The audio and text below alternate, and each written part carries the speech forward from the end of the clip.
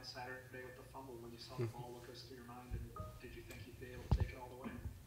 I really thought I was going to be able to take it all the way. The thing is, like, when you make plays like that, I kind of just black out, and it's just kind of like the brain turns off and the athlete turns on, and then I thought I could go all the way, but I just kind of ran out of gas at like the 50 and got caught from behind.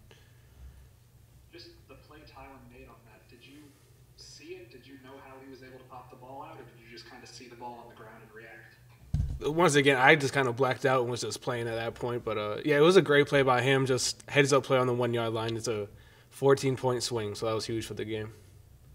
Go to David. Hey, Deane, what is the biggest difference in Canadian college football versus Power 5 football in the U.S., and how has that acclimation been for you? What has been the toughest thing to adjust to? The difference is it's a really big difference. Obviously, there's the rules. Like, I never played man. I never played press man until I got here. That was a big change. I've never seen receivers this big or this fast, so that was a big change. And, yeah, just the rules and everything. But in terms of acclimation, it's just a constant learning process. You just got to keep on making adjustments to your game every week. And, yeah, just got to keep on competing. That's the biggest thing is you just got to come out here and compete every game. Any more questions for Deane? Go back to Nick.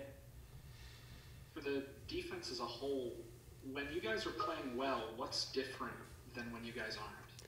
I think a big thing is attitude. You know, when you have guys like Otis and TK out there, like that attitude is infectious around the entire defense. I think that's what helps stop the run and everything. And yeah, just attitude and having some pride about ourselves.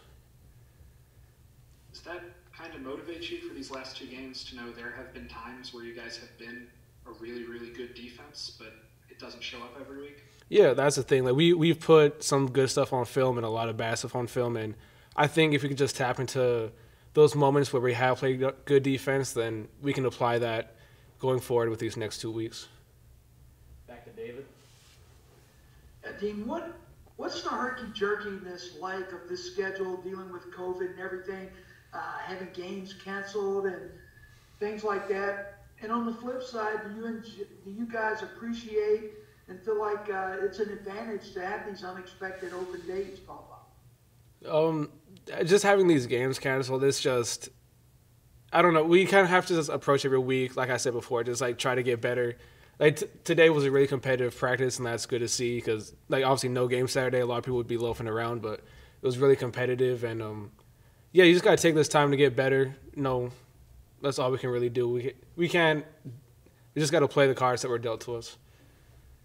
Do you and Tavius Robinson have a special bond since both of you came from Canada?